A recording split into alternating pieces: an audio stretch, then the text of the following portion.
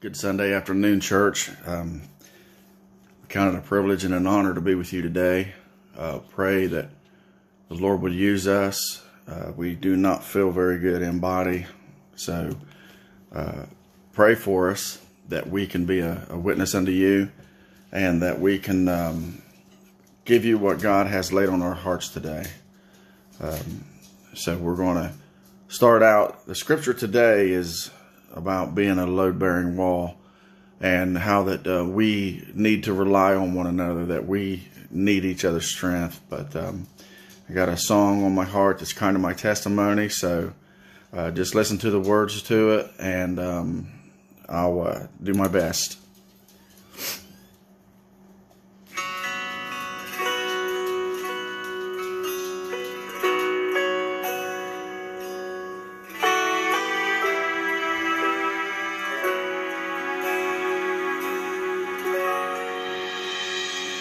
David sang the praises of the glory of Jehovah, and Paul preached that all is lost save knowing Christ.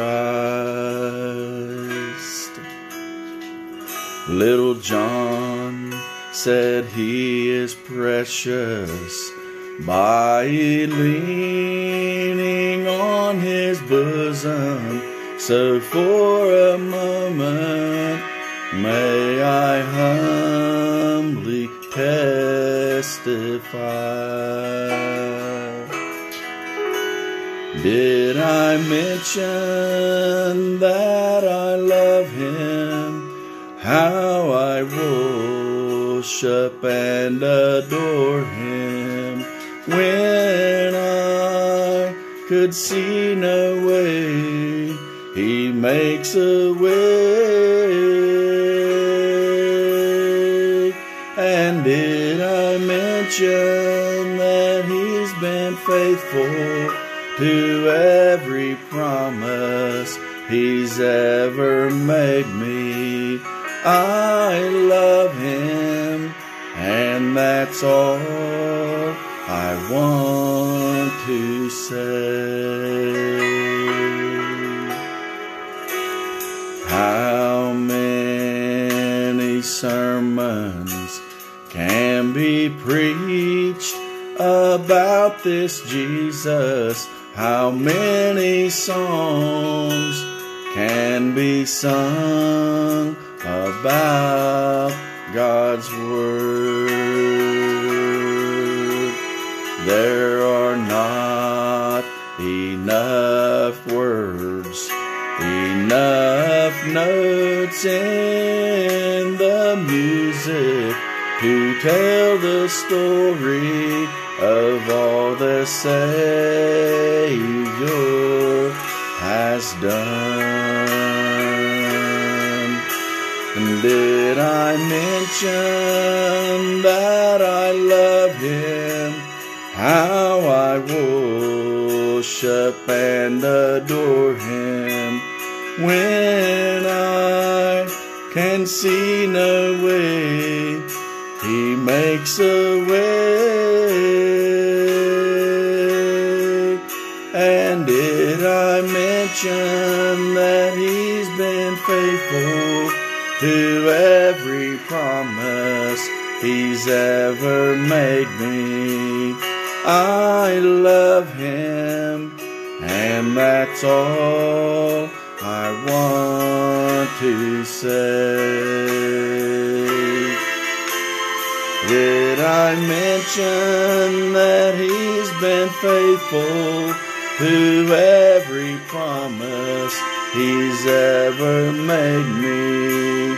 I love him, and that's all I want to say. I love him, and that's all I want to say.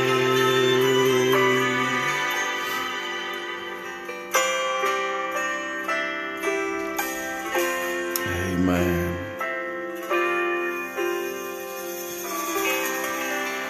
Amen. What a beautiful song, beautifully written and heartfully sung. There's not much on the quality there, but the Bible said make a joyful noise, and I do love the Lord. He's been so good to me.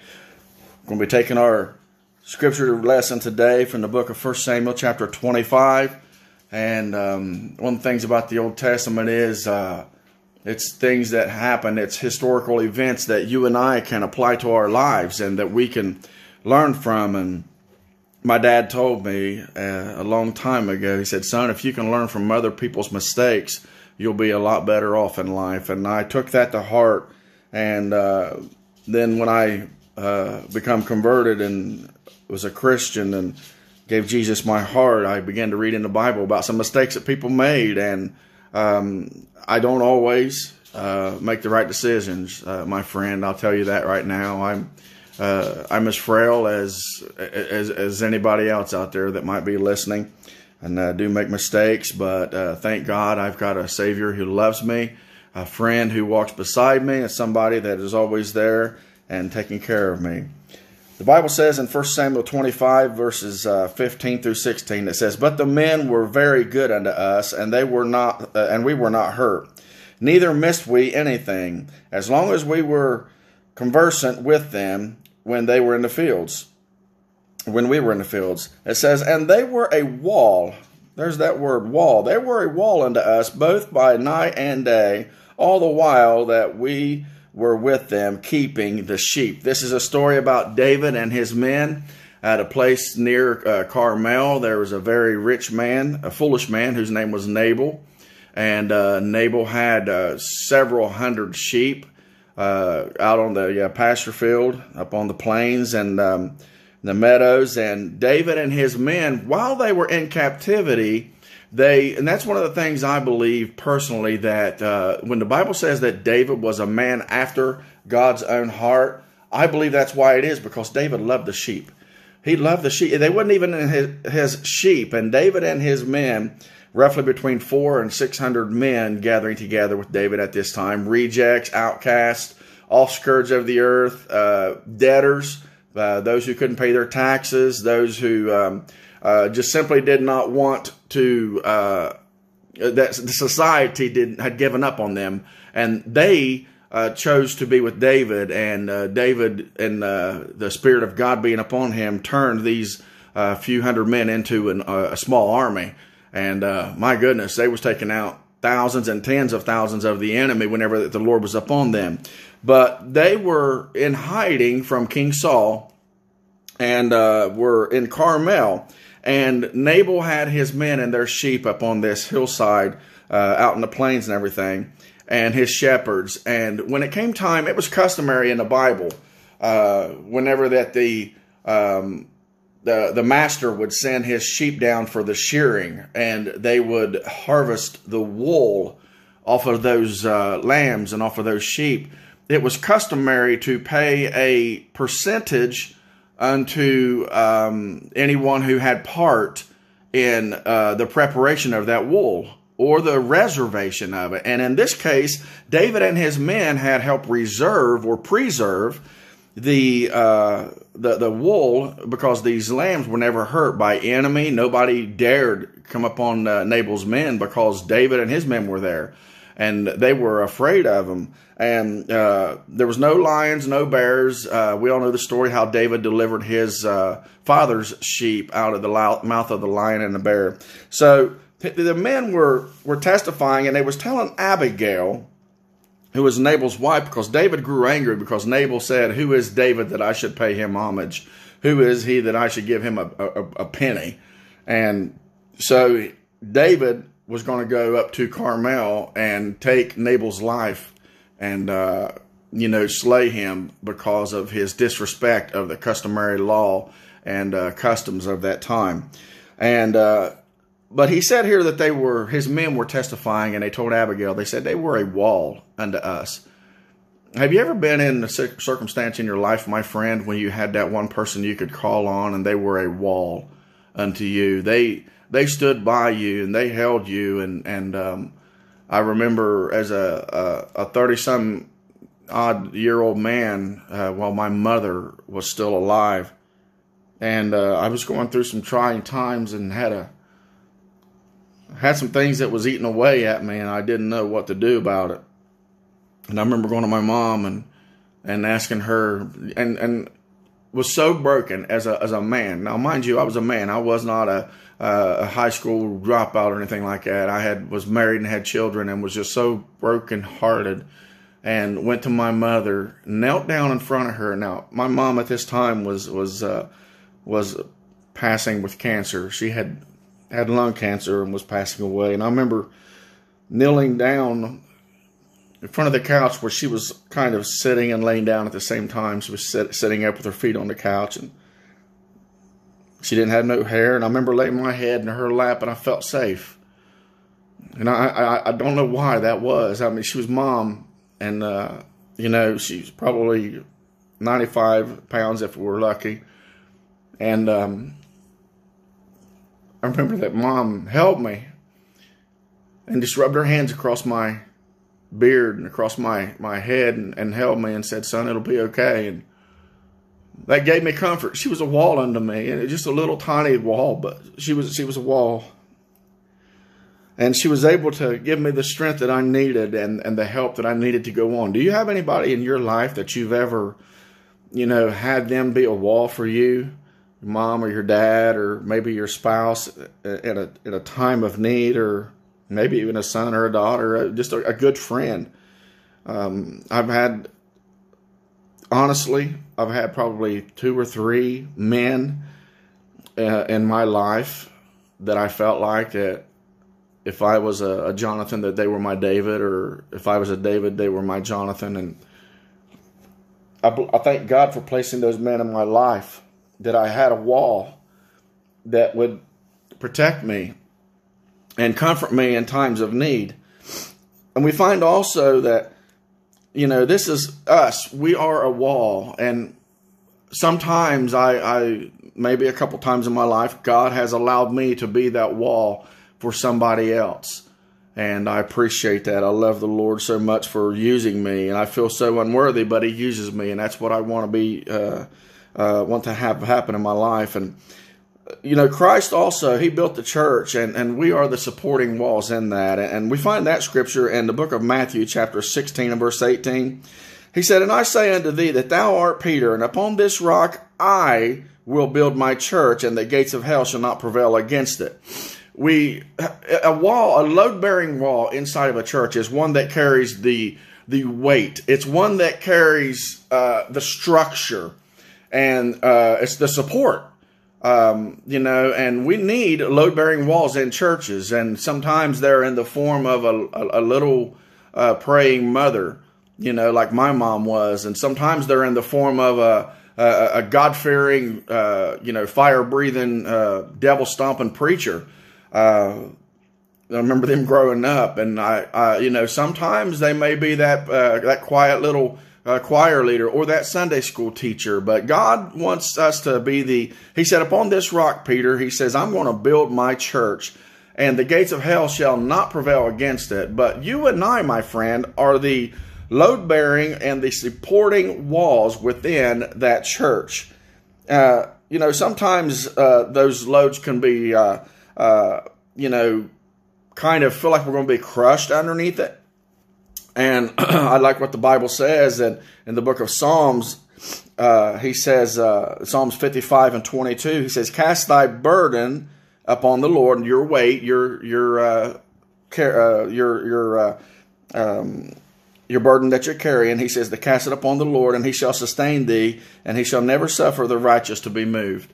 There's help in Jesus Christ, and there's days that you feel like you're not going to get through it, but I've got news for you. You can't get through it. But because of Jesus Christ, we can get through it. And because we have Him in our lives, and He is our help, He is our support, and that load-bearing wall, He says that burden that we're carrying, that roof, that ceiling, the attic, the second story, third story. Sometimes we don't know how many stories this building may be, and you're that load-bearing wall in the basement. and it feels like, without you, that would all crumble. And we need to be that load-bearing wall. It doesn't mean that you're always going to be popular. A lot of people will take you for granted. And I remember my dad, and you can see behind me right there, that big pillar is it's a pine, a white pine tree that I cut down. There's one on the other side of my tent. I've got a 10-foot opening here behind me. I'm sitting in the kitchen, and the living room is behind me. But those supports are in there mostly for cosmetics, but they do have some support to them. My dad had a big old, it was a 2x6, but it was a Amish cut 2x6, so it was actually like 2.5 by 7. It was a monstrous beam that when we was working on my dad's house, we had slid that support in, and it was holding up the upstairs while we tore off the roof and put a second story on our house. And in the process of things, we ended up leaving that beam there because it had carried so much weight. And it was splintery, it was rough cut sawmill lumber, but it made the best scratching post ever was. And maybe some of you know what I'm talking about. I showed my grandkids when my back itches, I'll pull my shirt up and I'll back up next to that beam there behind me, and I'll rub my back on it. And but between my dad and me and my brothers, we had that beam in that house rubbed smooth. We sanded it with our skin but there's a lot of people who take you for granted, and that's okay, my friend. It'll all come out in the end. You may be in the basement supporting the whole house, but because you're that load-bearing wall, without you, it would all fail. And certainly without Jesus Christ, it would all just it would be a shambles. It would just come to naught. And we see here that some loads can be pretty heavy. Matthew 11:28-30, Jesus, he said, "Come unto me, all you that labor and are heavy laden." That heavy laden, that weight that has been laid on your wall. He said, "And I will give you rest. Take my yoke upon you and learn of me, for I am meek and lowly in heart, and you shall find rest unto your souls. For my yoke is easy." And then he says, "And my burden is light." Now, that doesn't mean... I remember, maybe some of you can remember this too, going back a few years when TV used to be good and it wasn't so vile and wow, today it's just it's treacherous. But I remember, you guys remember watching Little House on the Prairie? And there was an episode on Little House on the Prairie where that Adam and Laura had made a paper mache boulder that was as big as my goodness, today it would be as big as a small car, And Albert acted like he was a werewolf or some kind of a creature, and he grabbed that big boulder and picked it up and acted like he was trying to scare some bullies at school or something like that. And the little sister Carrie came out and she said, "What are you doing with that paper mache boulder?" And then they ended up beating up Albert again anyway. But, when we look at life, we are just like Albert and like everybody else. We look at that burden that is laid upon us, and it feels like it is going to crush us. It looks so big. It looks so massive that, we believe that we can't do it. And but you need to have faith in God, and God will give you strength, because he said here in Matthew, he said, "Take my burden, because my burden is light." When we take his burden upon us, he automatically shares, because we're getting into a yoke together with Jesus. A yoke is set up for a team.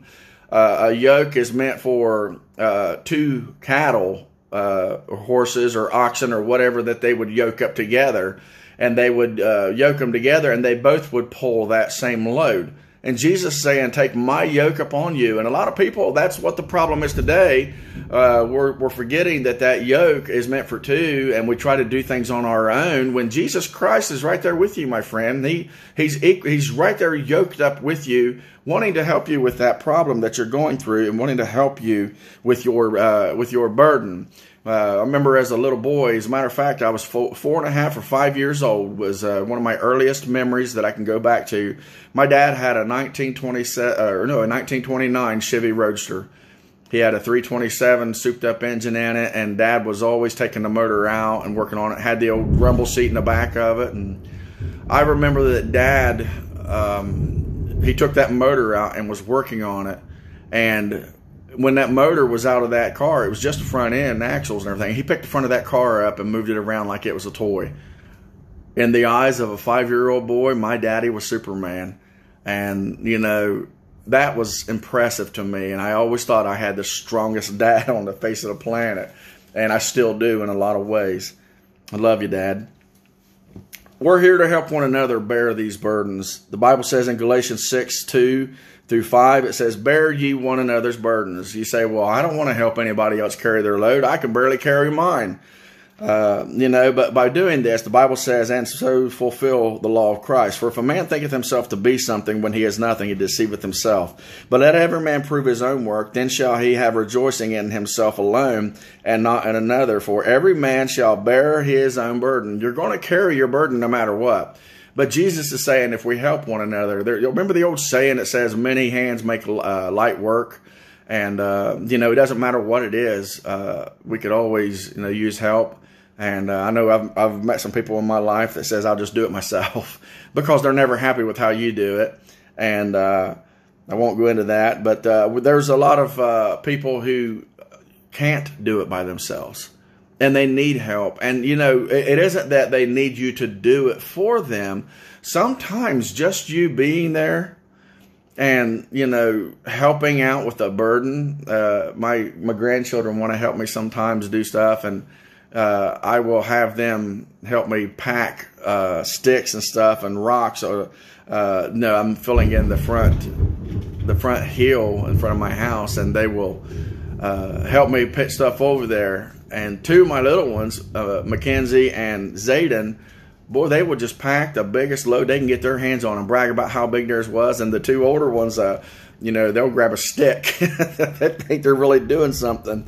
But, you know, they really are hard workers. And, you know, I can turn the tables on them and I'll say, well, you know, no, hers is bigger. You better get a bigger one. And it seems to, not that you put them against each other, but you cause competition and help. They get to help one another. And then I'll say, well, how about, you know, two of you grab that big rock, or two of you grab that stick over there, that board, and or that tree limb. And then, you know, they work together. Bear one another's burdens. When you're a load-bearing wall, sometimes it feels like you're going to crush. You're creaking beneath the weight of it all. And we need somebody to come along sometimes and help. Now, sometimes there are, and I'm saying this respectfully, I have a carpenter's background, and we used to make what's called faux walls, or in the old days we called them dummy walls. And there are some that are dummy walls. And that's found in 1 Corinthians 3, 1 and 2. And the Bible says, and I, brethren, could not speak unto you as a spiritual, but as unto carnal, even as ye are babes in Christ. I have fed you with milk, and not with meat, for hitherto ye were not able to bear it, neither yet now are ye able. You couldn't carry the load of it. A dummy wall. You know, you look like it, walk like it, but you're not it. And, you know, that's something that cannot handle the pressure of it. You can't handle the weight that needs to be on you as a load-bearing wall. So because you can't handle the weight of it, you can't do the work. Because you can't do the work, you don't get the reward. A lot of people, you know, I want to do, you know, I want to do, I couldn't wait till I was big enough to drive. And then, you know, and I still, if I'm riding with somebody, I would still rather be up front with them in the passenger seat or driving, because I can't stand to ride in the back anymore. But, you know, once I had achieved that, still yet today, there are people who do that for a living. That is, they are really, really good at it. We've got some truck drivers in our church, and that is their bread and butter. That's how they make their living. They drive, and, you know, have been for probably most of their lives. But there are others who they couldn't drive a nail if you gave them a sledgehammer. They can't. They're not able to do what somebody else can do. And that doesn't make them less of a person. It just means they're not equipped and they're not ready for the load or the task at hand. And then Christ, the Bible says that Christ will make us a load bearing even when we don't even know it. And we don't know how. But in 1 Corinthians 10 verse 13, he says, there hath no temptation taken you, but such is common unto man. But God is faithful, who will not suffer you to be tempted that which you are able to bear. And aren't you glad for that, my friend, that he will not put more on you than what you're able to bear? But will with the temptation also make a way of escape that you may be able to bear it. Making a way of escape. I've heard people say, well, God won't put more on us than what we can bear.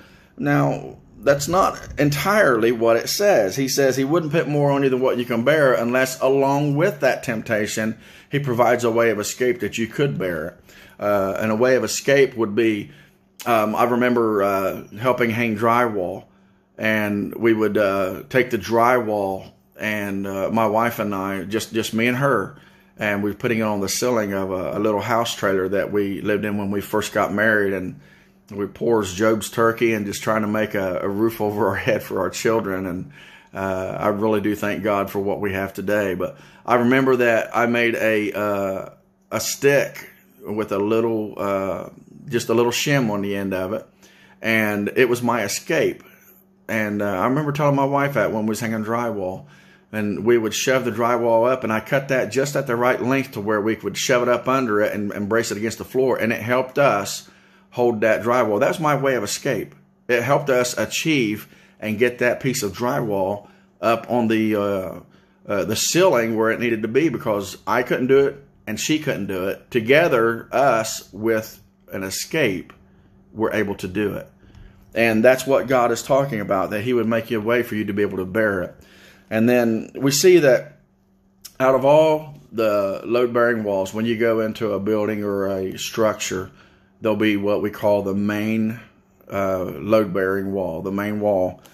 And that is Jesus Christ, my friend. That's not you. That's not me. That's not any other pastor.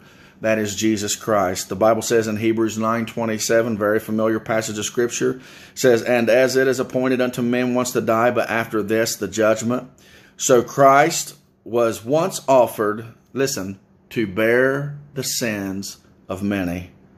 Praise his holy name.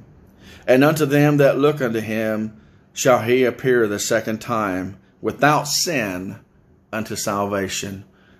Aren't you glad, my friend, that he can bear the sins of many? I can't, I could not, and neither could you, so let's stop fooling ourselves, ever thinking that we have enough righteousness about us that we could pay for one of our sins. We can't do it. You can't pay for your sins. I can't pay for my sins. But Jesus Christ has the ability to pay for your sins and my sins and everybody else's sins, past, present, and future, because of his precious blood. And if we don't have that, then we would, like most men, we would be so miserable. You know, if we had just that to go on, just that, you know, we just going to make it through today, and that's a life without hope. We're going to make it through tomorrow. We're going to make it through tomorrow night. It's getting ready to storm here. It's lightning and rumbling. You can probably hear it, and it's starting to rain pretty heavy. You know, us being in quarantine and being on lockdown, everybody's griping and complaining. You know, the devil may be saying, yes, I got them all locked up. I shut down the churches and I locked them up. But he made a very big mistake, because when he locked us up with Jesus. You know, it's just like there in the days of Egypt, whenever that the Passover was taking place. You know, the death angel was coming by, and you know, when he saw the blood over top of the doorpost and on the lintel, he would pass on by. And my friend, I'm telling you for a fact, this is a fact, that if the blood is on the outside, then there is a lamb on the inside. And I thank Jesus for that we have Jesus Christ on our inside, and that he lives with us, leads us, and guides us. Don't be upset, you know, about everything going on today. You and I, we can be happy. Just bear your load. And if you feel like you're going to be crushed under it, remember, you don't bear it alone. You're yoked up with Jesus. He can help you. And if that's not enough, my friend, then, you know, don't be afraid to call upon somebody else's name for help and for strength. Listen, I love you, and I truly hope and pray that we're working on something at our little church there at Hamilton Glades Free Will Baptist. We want to make some phone calls, and I'm going to see if we can get us a parking lot service scheduled at somewhere. And because I miss you all so bad, I can't stand it. We still can't get out and communicate and fellowship like we want to, but at least we can look across the driveway and see each other. And maybe I won't be trapped in the house here where I got to sit in one spot and preach in front of my phone. I'll be able to cut loose like I did in church and have the liberty there. Maybe Brother Jimmy can come in and just preach up a storm with me. I love you so much. I really do. And I appreciate the fact that Jesus Christ died for my sins and died for yours. This isn't the end. This is just the beginning. God bless you, and we love you. Pray that you would have a nice day.